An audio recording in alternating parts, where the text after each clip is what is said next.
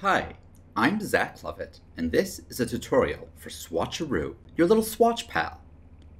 Swatcheroo is a tool that will hold onto and manage your fill and stroke colors.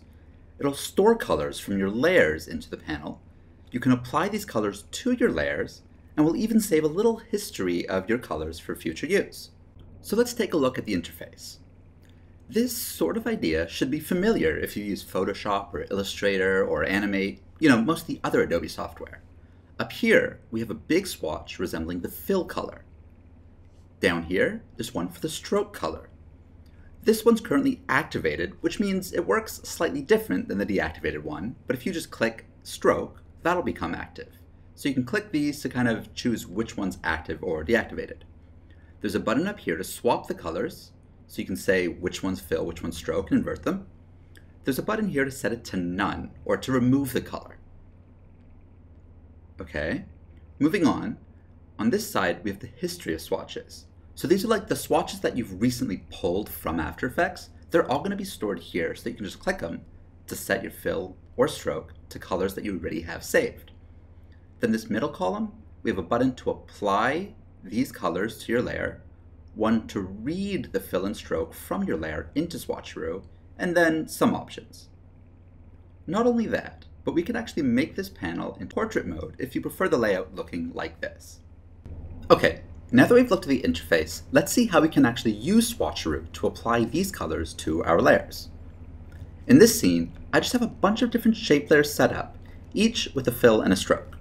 And just to show that off, we're going to come in here, super straightforward. Now, there's a few ways to do this, so we're going to walk through them one by one. First way is with this button here for apply. And what this is going to do is look at the activated swatch, either the fill or the stroke, and apply that one to the layer. To make this a bit easier to see, I'm going to disable mask and path visibility just so we can, see what's going on. Now if I just click this button, it's going to take the fill color and apply it to the fill of the layer. Alternatively, if the stroke was the active color and I hit apply activated color, it's going to apply the stroke to the layer. Super straightforward. What we could do though, if we want to apply both, is we can select our layer, choose the A, and if we hold shift while clicking this button, it's going to apply both the fill and the stroke. And the little tooltip is going to tell us that much. Okay, easy peasy. Now, that's just the first way. Another way to go about doing this is by having something selected, and when you click on your activated swatch, it's going to pull up the Adobe color picker that we're all used to. From here, we can choose a new color, say, let's go back to that kind of grayish pale and hit OK, and it's going to apply that color to the fill. It's kind of a super quick, easy way to change what you're working on in here and have it applied to the layer. The third way is to apply it from the history. In the history swatches, if you hold shift and click one of these, it's going to apply that to the active swatch and your layer immediately. Great. Straightforward. Ugly, but straightforward. Let's move on. Okay, we just saw that we can choose the color to apply to our layer by clicking on one of the swatches, picking a color from the interface, and then hitting apply. Well, what if we already have the color we want in our scene? That's where the second button comes in, read. What this will do is look at whatever you have selected, find the first fill and stroke it can, and then bring that into the panel. So let's take a look. I'll click the S, turn off those handles, and hit read. Now, we can see that the fill color matches what's on our layer, and so does the stroke. But not only that, it's actually added these two colors to the Swatch History panel. This means that we can now go to any other layer in our comp or in anywhere else in the project and apply these colors right from the History panel, even if we've cleared them from this sort of direct access area. So that's pretty nifty. Now, if our layer didn't have a fill or it didn't have a stroke, so in this case, I'm just going to delete the fill from the W, and we hit read, what it's going to do is bring this in as if there were no color. So here there's like a no fill, or there's just, there's only a stroke. So it's sort of reflecting that in the interface as well, which means now that we have this sort of look with no fill and a green stroke, we can come to our other layers, and holding shift, if we hit apply, it's going to apply that same look to the rest of them. Okay, let's move on. So now that we know how to read and apply colors, we can actually use this with another feature in Swatcheroo. that will find matching colors and then select them for you.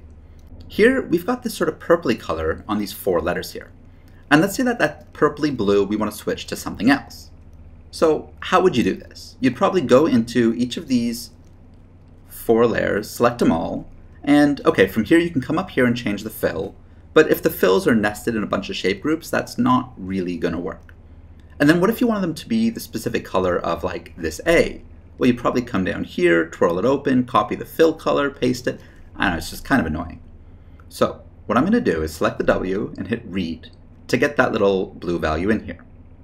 And then, with nothing selected, because I wanted to look at the whole comp, if I hold Alt or Option and press that swatch, it's going to go and find all of the instances where this blue exists as a fill in my scene.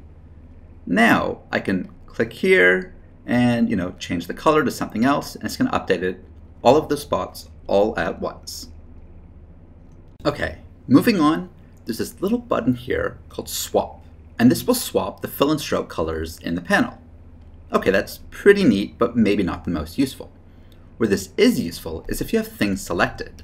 Say we select that E and this T, and now we hit swap. It's going to look at their fill and stroke and swap them with each other. Pretty straightforward, pretty simple, but super handy. So moving on, the next thing to look at is this remove button, or the set to none. With nothing selected or nothing going on in our scene, clicking this will just tell Swatcheroo that the fill should be none, and in this case the stroke black. So if we selected layers and hit apply, they'd apply as a black stroke with no fill. Okay, I get it. But where this really comes in handy is if we want to remove the fill of layers already in the project. What we can do is select our layers and press that button, and it's just going to go ahead and remove the fill color from all of these. Now it doesn't actually delete it. If we look at the layers, that fill is still there, it's just hidden. Now I know you can say that you can do this natively up here. The problem is you've got to have your thing selected, go to fill, and press that, and it's just 3 steps, versus with Swatcheroo, it's a 1-step process. I find that much simpler. Okay, so as we saw, this little Swatch History area is going to show you the past few colors you've read into Swatcheroo from your layers.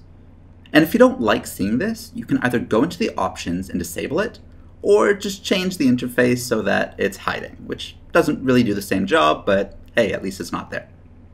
So, as we mentioned, to change these colors, you can choose your layer in After Effects, press read, and it's now going to add that stroke and fill color to the history.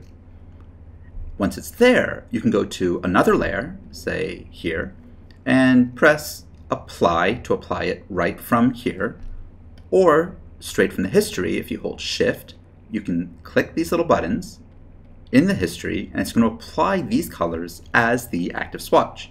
So in this case, it's applying as fill, but we can go to stroke, and it'll do the same thing.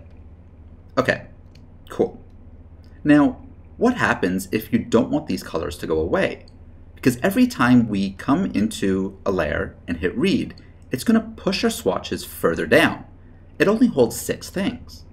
But the problem is, if you want to keep these around so that you can keep using them in your layer, you want a way to sort of lock these. To achieve that, you can hold Alt or Option and click on little swatches in the history panel, and it adds this little white stroke around them. This white stroke indicates that it's locked. That is, if we went into a layer and hit read again, it's not going to move these. These are locked swatches. So let's say this layer is, I don't know, red and white. Well, I've set those colors, and it's added those 2 colors to the history, but our 4 swatches that were locked, they're staying locked. And then from here, we can either click them to apply them right into the panel, or hold shift to apply them right to the layer. Neat. Now, the one little workflow hiccup with this is that in order to get swatches that you want locked, first you have to set them here manually or read them and then lock them. Well, sort of as a quick handy shortcut, you can actually set and lock these colors directly, all in one. By holding Command on a Mac or Control on a PC and clicking one of these swatches, you'll be prompted to choose the color for it, which will then set and lock directly, without affecting the fill or stroke colors. This is really good if you're like eyedropping or picking from your client or brand swatch colors to load them into Swatcheroo, just so you can use them throughout your project. So not only does Swatcheroo work on shape layers, but it'll also work on text and footage layers too. So here, we can read or set the stroke or fill color of our text layers. In this case, I'm going to hit read, and it's pulled the fill and stroke from our normal text layer. No layer styles or anything for text, just the actual layer colors from the character pen. We can also swap, and that works, or remove fill, and that works, or swap here. Everything works exactly as you'd expect, just with text. Now, if you had a piece of footage, say a PSD layer, all of this will also work. However, it'll be using the layer styles because that's really the only way to make that work. So that's it for Swatcheroo. Thanks for watching, and I can't wait to hear what you think. Bye!